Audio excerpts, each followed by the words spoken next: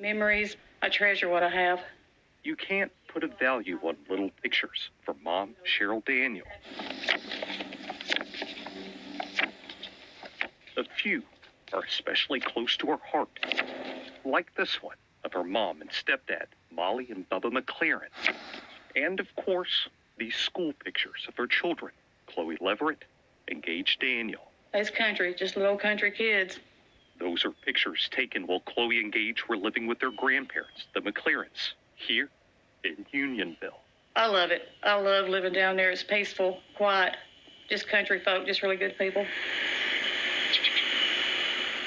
And in this place that always felt so safe to Cheryl came the night of September 23rd, 2012.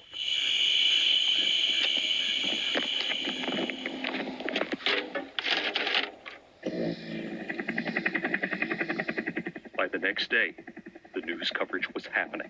A huge fire burned the McLaren's Kingdom Road home to the ground, with sheriff's officials at first believing Bubba, Molly, Chloe, and Gage were all inside.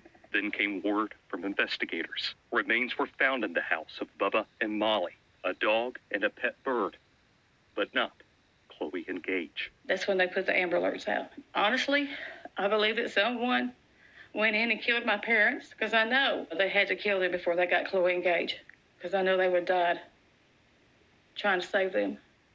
With the Amber Alert, Cheryl thought she'd have her children soon, but as she sits here now, it's been 2,922 days since that night. The case of the fire and her parents' deaths unsolved.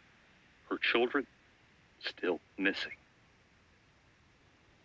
You know, the longer it gets, the more heartbreaking it is. People say time heals. It doesn't heal. It pacifies, but it doesn't heal. Today, the mom who treasures pictures so much has two new ones. Age progression pictures just released by TBI of Chloe at 17 and Gage at 15. Age progressive are like my school pictures now. You know, it's heartbreaking because I'm having to look at missing children pictures. For Cheryl, it doesn't matter how many more days it takes. She says she waits for when a true new picture can be taken here in this place she loves with Chloe and Gage. And I just pray for one day that I'll have them, that they'll come home.